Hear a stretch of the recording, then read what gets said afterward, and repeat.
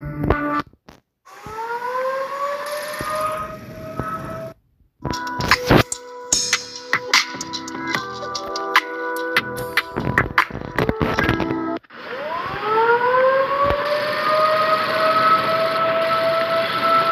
in Iowa, about to go and meet loads of women who have been sentenced to life without parole. In this prison, there are more than 40 women who have been told they'll be inside until they die. Okay. Oh, yeah. This is going to be fun. Women at the Well worship is being held in the sacred place at 7. But this is no ordinary prison. Oh, my gosh. Taster's choice. Oh, cute. They're mentally unwell, and you're a convicted murderer. Yeah. And they trust you with this. Yeah. Here they are trying a radical way of dealing with female prisoners. Sex. Does it happen? Yeah, but we would prefer that it didn't. Some have just arrived. This is just a nightmare. I mean, there's not going to be some big confession after 20 years because I know what I didn't do. And I didn't kill my husband. Some have been here for decades. I told you there was hope and miracles happened, didn't I? For me, I've always been sort of genuinely fascinated in terms of how you cope when someone said, that's it, we're taking your freedom away from you forever. So yeah, keen to know what life is like after life. You stabbed a woman over 20 times who was trying to help you. A decent woman. How do you live with yourself after doing something like that?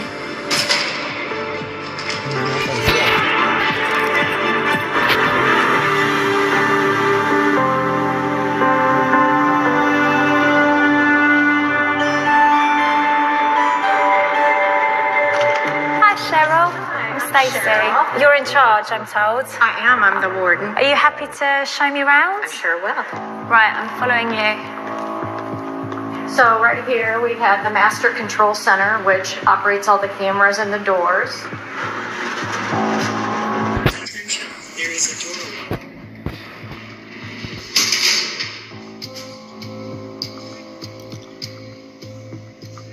I've come to investigate one of the most radical prisons in America. There are more than 700 women here, from drunk drivers to violent murderers. 3 years ago, Cheryl Darn took over and came up with a new regime. She had one goal: devise the best way of dealing with female prisoners. You act like I'm doing something. Why you always put me on blast like that? So this is what we would call general population yard.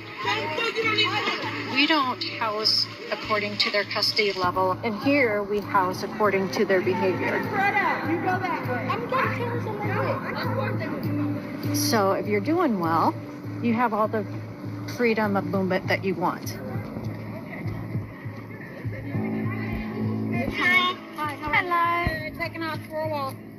So this prison has pet dogs? Yes. So what's the story? The dogs stay in a certain part of the prison and then you're allowed to take them out for a walk? They stay in our rooms with us, in kennels in our rooms, and we take care of them. That's such a treat for you. Yeah. Therapy dogs. That's so cool. What's your name? Josette. How old are you now? I'm 41. I came when I was 22. You look good for your age, by the way. Thank you. That's what we call it, prison preserved. No cigarettes, no drugs. How long you got left? I have the rest of my life here. You're a lifer, without parole? Yep. What did you do, Josette? I was in a carjacking type of situation, and I shot a Chinese man, and he died. It wasn't my intention, but that's what happened, so I have to pay the price. That's the breaks. There's no sense of bitching about it. Let's just take it a day at a time. It's easy. It's just easy. You wake up like, oh, thank God I'm alive. For centuries, American prisons were designed and run only with men in mind. But Cheryl doesn't do things like that. This prison does feel very progressive. You have this idea of what prison life is like in modern America. And you imagine, discipline is at the forefront of everything. Yes, ma'am, no, ma'am. But Cheryl doesn't believe that approach works. When you say, you're going to go and spend some time in a prison and meet lifers, this is not what you imagine. They've got freedom, there's no curfew, they've got makeup, they're allowed to use the phone whenever they want, they've got petrol hours. There will be some people, they will think this is totally unjust. They shouldn't be allowed to live a life like this inside. And I would say the key word is inside. When you step out of this, you'll see the fence and the razor wire. No matter how comfortable, no matter how pretty this place is, at the end of the day, it's still prison. She's got the right idea. I'm not the only person adjusting to life in Cheryl's prison. Just go ahead and have a seat.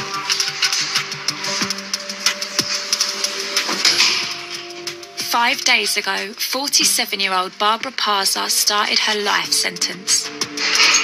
She was convicted of first-degree murder for drugging her husband and then setting the house on fire. The court heard that she had recently taken out a $200,000 life insurance policy on her husband. Okay, we'll go into stall number 1. These are your clothes for here. Okay, they're stamping your name on them. You don't need to kill them so quick. I want to know how you cope knowing this is going to be your home for the rest of your life. Hello. Barbara. I'm Stacey. Hi. How'd you do? Thank you. Barbara, how are you doing today? Still on my first week here, so it's hard to adjust. And it's crazy out there, so there's a lot of loud, obnoxious people that I'm not used to. Tell me about your first day here.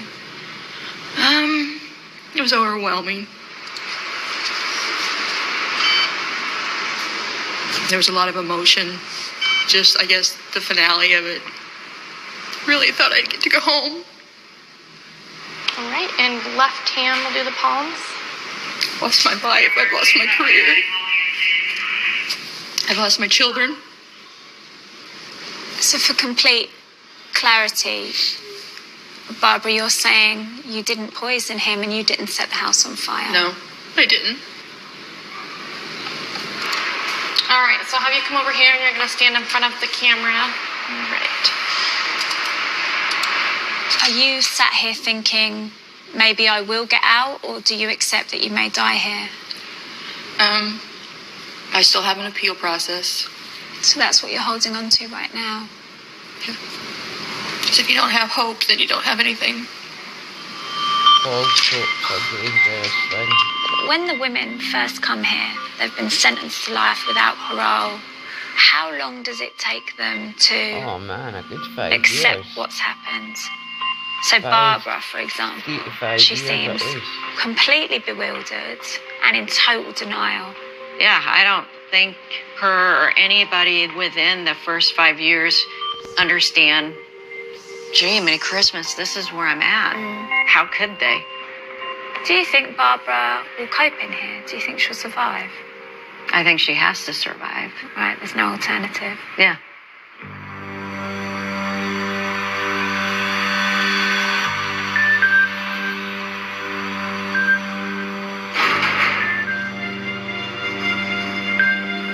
Thank you.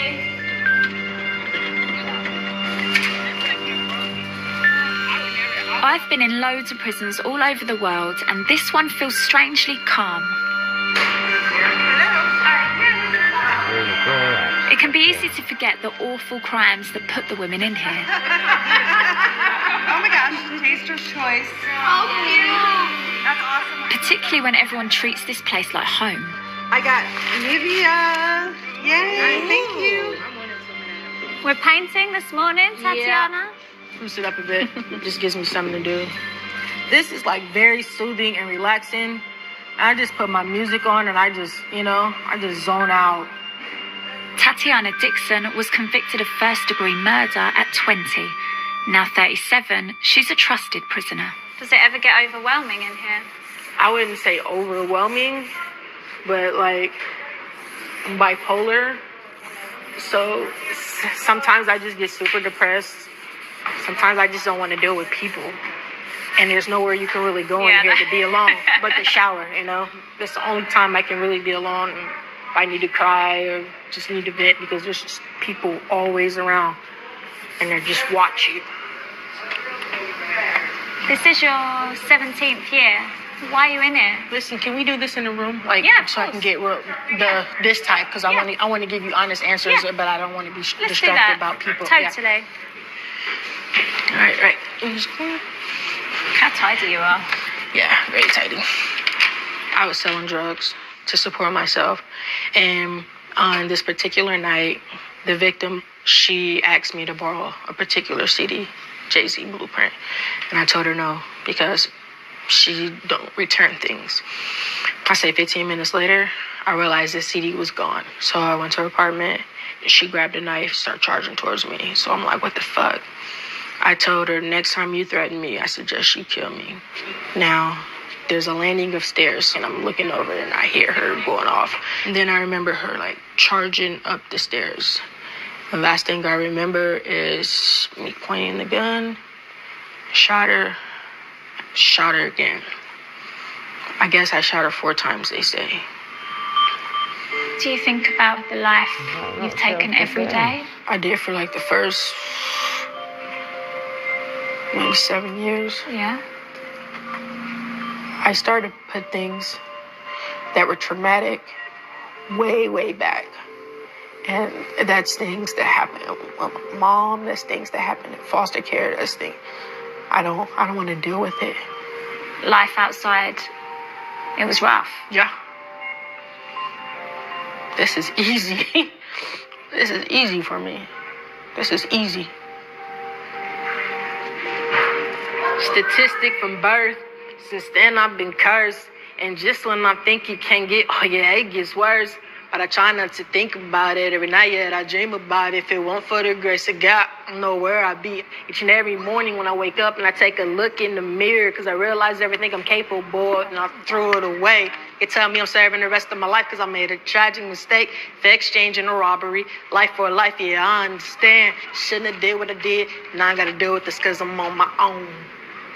All right. Ty, that is Thank good. you. Oh, my God, that is good. Thank you. Ty is good. Wow. True talent. Yeah. I think a common thread here for many of the women is trauma. So many of these females have experienced violence of some description, physical violence, sexual violence, drug abuse. Just very difficult paths up until now, and that's not excusing their crimes in any way, but it's certainly worth acknowledging.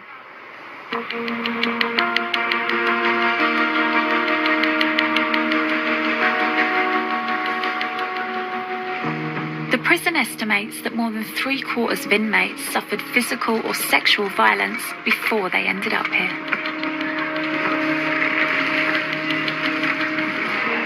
Gisette Williams had been in care and was high on drugs when in her early 20s she murdered a man in a carjacking. It sounds quite ruthless. Yeah. It sounds quite heartless. It does. That's what happened, though.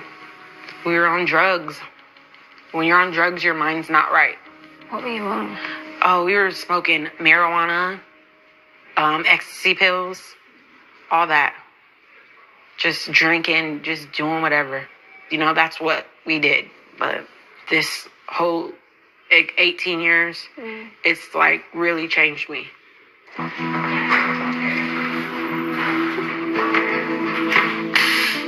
Like in many prisons, most of the inmates here earn a small amount of money doing jobs. But what I find strange about this place is that a violent murderer like Gisette Williams is trusted to work in the mental health unit. What did she say to you when she came to the door? Do you want to hurt yourself? I said no. And she said, do you want to hurt anything else? I said no. It's time to eat, though. So it's tuna.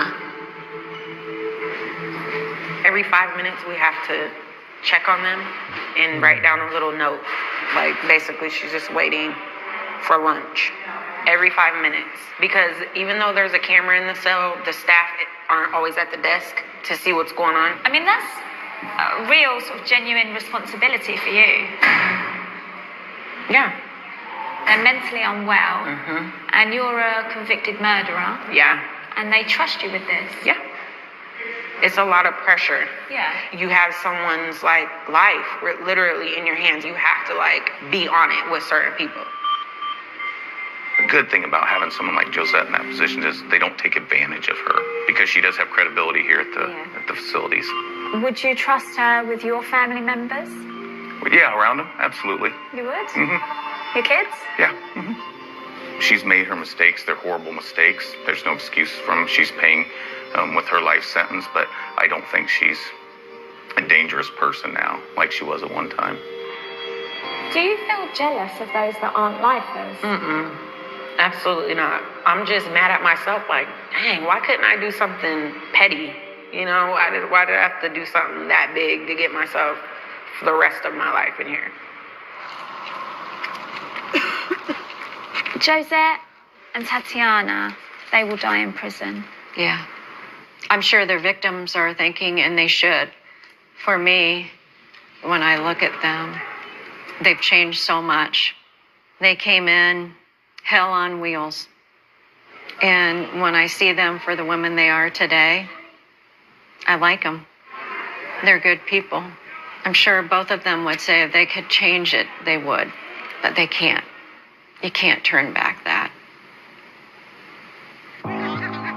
This prison has transformed Tatiana Dixon and Josette Williams, but it's taken years. Like many young lifers, they started off fighting the system. They spent their fair share of time locked up in here. Segregation. Seg is the toughest punishment in the prison. You only get an hour a day outside your cell.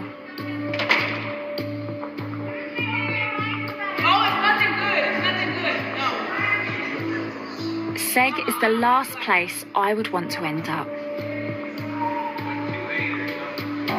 22-year-old Cheyanne Harris is less than a year into her life sentence. What are you looking at? I want to know why she's struggling. Why have they moved you up to this ward? Because I got into my first altercation. A physical fight? Yeah. Why? This girl, she made a comment that was directed directly towards my charge and why I'm here, and yeah, I turned around and beat the shit out of her. What did she say that made you so angry? She said, yeah, bitch, that's why you killed your son. Did you kill your son? The courts clearly thought that you were responsible. If I hadn't been high on meth, it never would have happened. I was not a good person when I was on meth and trying to be a mom. I wasn't. He was extremely neglected. Where did you find him? In his room, in his swing. How long was he left alone for? I can't say exactly sure how long he was left alone for. I think it was days. It was days before I went in there. You're clearly struggling mentally. Do you imagine this is how you will go on to exist? I don't know. Other people here say that it gets better, that it won't be so hard, but in all reality, I think that's bullshit. Do you think you'll hurt for the rest of your life? Yeah, but I'll live. Do you want to live? Depends on the day.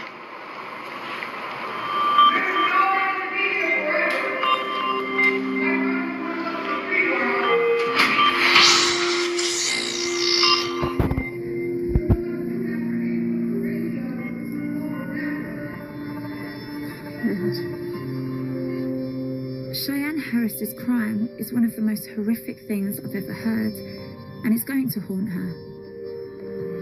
In prison, not all murderers are equal. Child killers are considered the lowest of the low, but she's going to have to find a way to cope.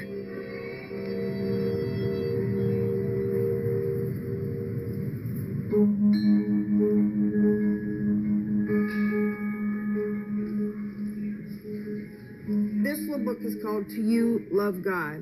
It's to you. So I always say, Judy, open your eyes and see. Let your vision soak in the wonder and beauty all around you, and know that it is the reflection of your soul's own inner splendor. Open your eyes to the limitless goodness that is. Love God. Judy White was convicted of first-degree murder in 1979. This prison has been her home for more than 40 years. What's the hardest thing about being in prison? Being away from my children. That's the worst. How many children do you have in total? I have 5 children, 11 grandchildren, and 4 great-grandchildren. And you were what age when you came to prison? 33. Were you working? What did you do for a living? I had foster babies. I had over 100 foster babies. You were a foster mum? Yes. And now you're sat in prison serving life? Yeah. What did you do? Why are you here? My friend and I were sitting around her kitchen table, and she just like, oh God, I just wish 80 was dead. And I was laughing, and I was like, because I said, well, this crazy man that came to our house last night, I said, he'd probably do something like that for $50. They took that, and they hired that man to kill her husband. Were you physically there at the time? No. But you were instrumental and you knew what was going to happen? I knew that they had was planning to kill him, yes. And I didn't do anything to stop it. So therefore they say I'm just as guilty as the person who shot him. Do you think your sentence was justified? Yes, I should do time in prison, absolutely. I don't think I should have went free, no. But I don't know that I should have got a life sentence because I didn't kill him, you know. How long do you think would have been acceptable? Well, I don't know, maybe 25 years, you know. There must be days, Judy, when you're just like, how did this happen? Like, how am I here, serving life without parole? But prior to this, you'd never been in trouble? No, I didn't even have a speeding ticket or anything. No.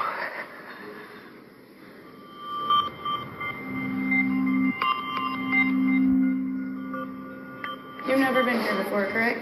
Okay. Barbara Parza had also never been in trouble before. You'll get through it. Doing time is all about how you choose to do it. She's been given a mentor to help her settle in. I got you. Okay. Like all the new prisoners, she will spend the first month of her sentence living under restricted conditions. I'm going to catch up with Barbara. I'm going to go and see Barbara. Oh, okay. Thank you.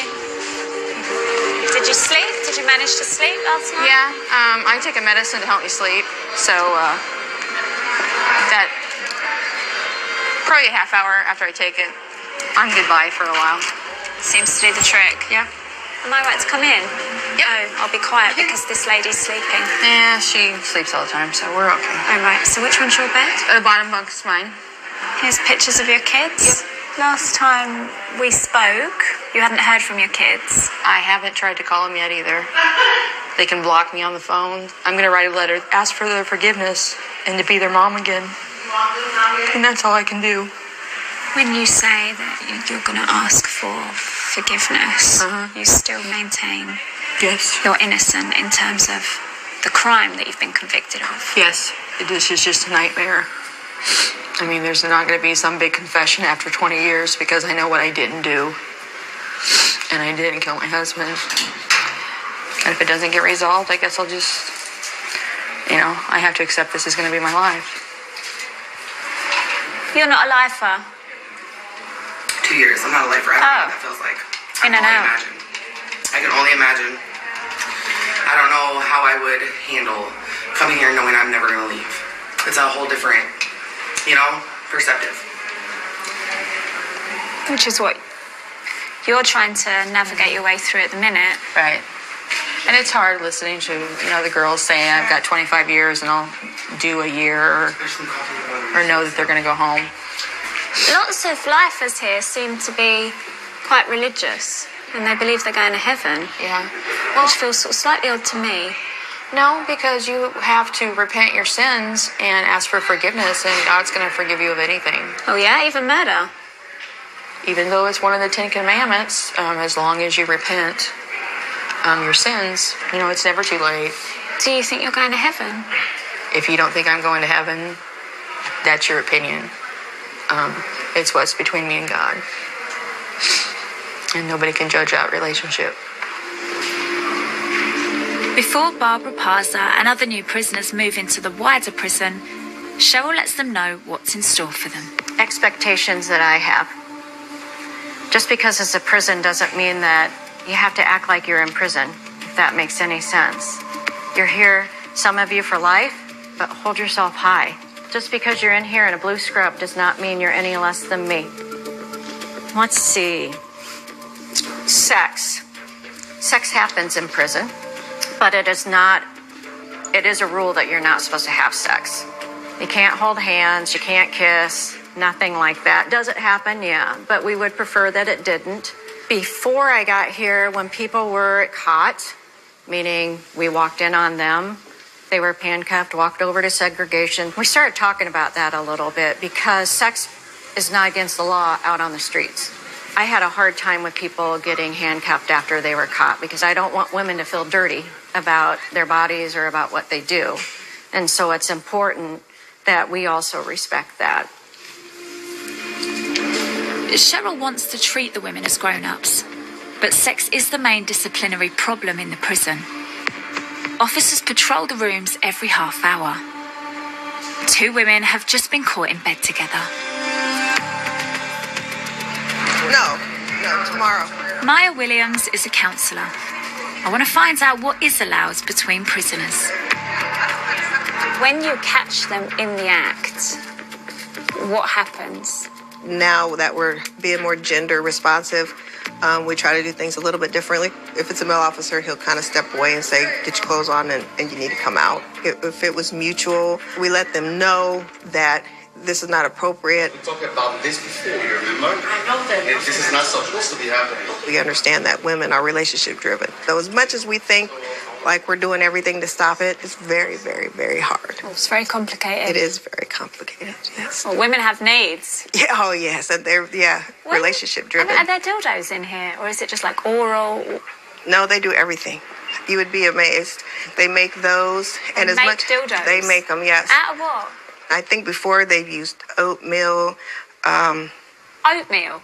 Yeah, and I think they cook it or something. One lady said that they would use hot dogs, so you had to be careful with, with them bringing hot dogs back and putting them. So they come up with some things.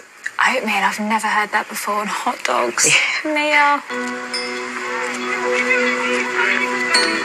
I can see why, having been cut off from the outside world, many women seek out relationships inside.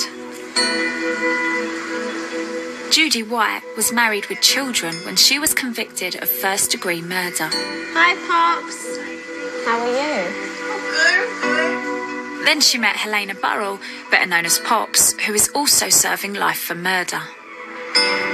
And somehow they've managed to keep a relationship going for more than 30 years. Right. You two have been together longer than I've been alive.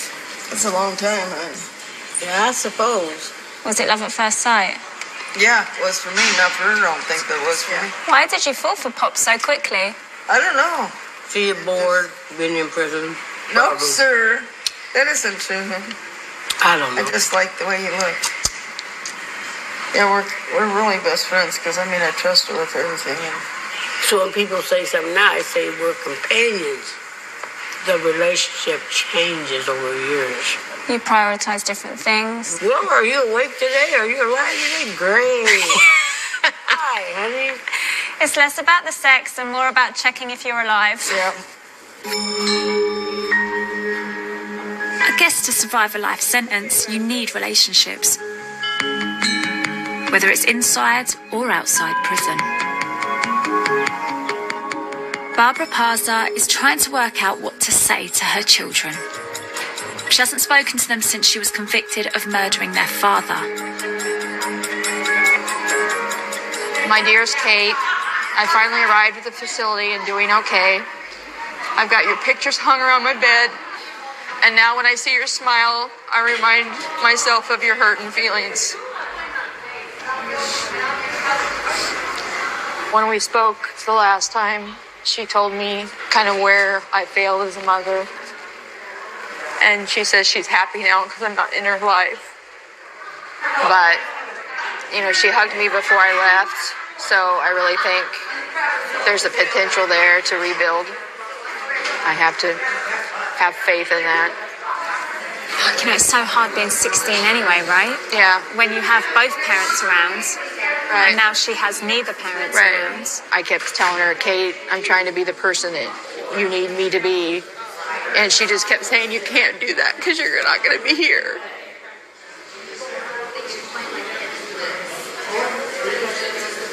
That I would do anything to be there.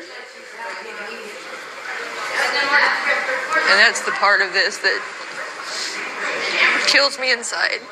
I'm not there for my kids.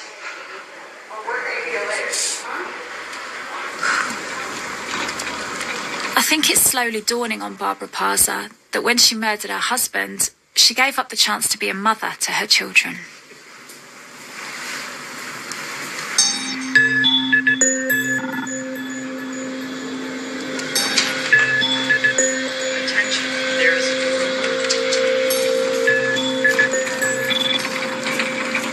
Today is a big day because it's Visitors' Day. I would say there is a buzz about the place. You know, there's a queue for the showers. The girls are putting their lippy on. The hairdryers are going. Look at me. You've got it on your tooth. Is it gone? Yeah, it's gone. Thank you. Visitors' Day is complicated for Tatiana Dixon. She's serving life for first-degree murder.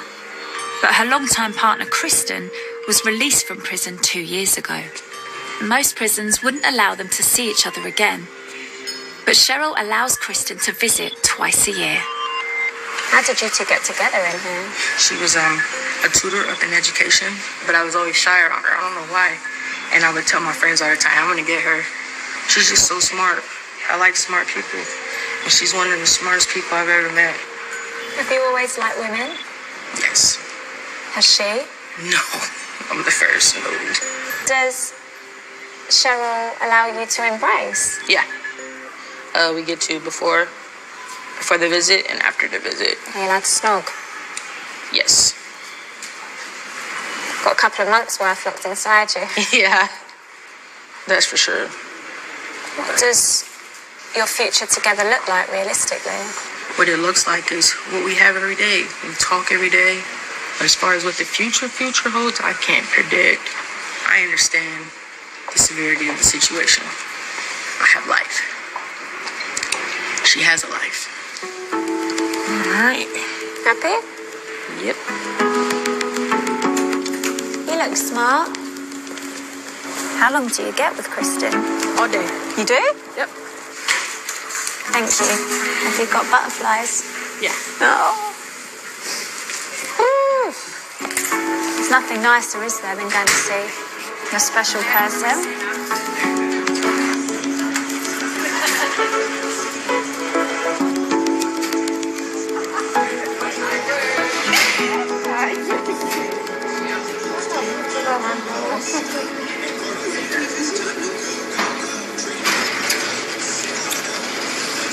You look nice. Hi. Hello. I'm Stacey. Yeah, likewise. Good to see you. Nice to meet you. I've heard so much about you, Kristen. I feel like I'm meeting the Queen. I really do. You're illegal. How am I illegal? You're supposed to have it down to your knees. What's my knees? Your shirt. But that's okay. We're still gonna let you in. Oh, I didn't know. You're looking too cute, man. You can't be like It's a that. shirt and pants. Are you Is it? serious? It's a shirt. It's a shirt, and then you just stretch me. Okay. I think you will really split people. I think some people will think you recognise that these women are human beings as well as offenders. Other people will say you're too soft on these women. Prison is too comfortable. They've got all of these privileges that the victims' families might not want them to have. Oh, I think there will be people that will look at me and think, you need to experience what we experience. And I understand that. Yeah, you know, I do too. And what would you say if they said they're not suffering, they're not hurting in the same way that we are? Correct, they aren't. They're still alive. And my job is to keep them safe. and make this place a humane place while they're still on earth. But at the end of the day, there's times that I question myself.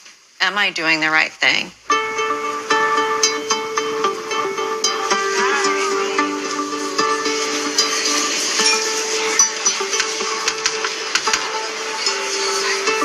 In Cheryl's prison, good behaviour permits the lifers to live out their days in relative comfort.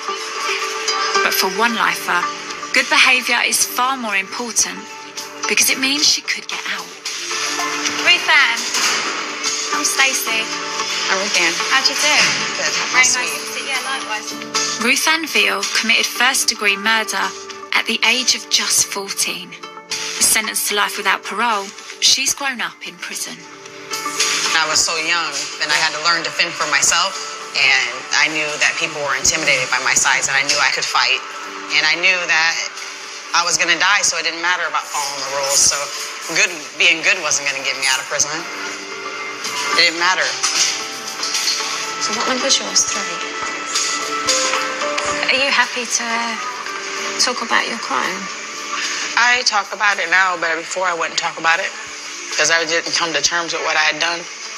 Will you tell me what you did? I was on the run. I ran away from the group home I was at in Quakerdale, and I just walked up to the house, and I knocked on the door, and Catherine Haynes, she answered the door, and she said, "You can come in," and I asked if I can use the phone, and she let me use the phone and everything. She was nice to me. She gave me orange juice, everything, and I seen the knife, and so I grabbed the knife, and I just was trying to get her upstairs so I could get her the car keys, and I just panicked. I just wanted the car keys, and then I just didn't want to get locked up or go back home, and I just freaked out, and I started stabbing her. You're 14. Yeah. And you stabbed her to death. Mm-hmm. How many times did you stab her? They said I stabbed her 23 times, but I don't even remember that. I mean, some women are in here, Ruth Ann, because they were attacked. They would say it was self-defense. But you stabbed a woman over 20 times who was trying to help you. Mm-hmm. A decent woman. How do you live with yourself after doing something like that? Being who I am today, I would never do that. But it just breaks my heart because I know her daughter hurt so bad. Nobody wants to know that their mom died that way, you know? I don't know what to do about it. Ruth Ann Veal's crime was brutal. Her behaviour in prison poor. But now, at 41, she might have a second chance. We are en route to the community centre. Yes. And it's only your second ever shift here. Yes. It's just completely different for you, isn't it? Yes. I got to feel like I was free for a little bit. The Supreme Court has ruled it's inhumane to deny the opportunity of parole to juvenile criminals. Thank you. To get out, Ruth Ann must convince the parole board she's changed. Hello. How are you this morning? Good, how are you? Good. Ruth Ann, she stabbed someone to death over 20 times. Is she still a threat? Could she kill someone else? Well, study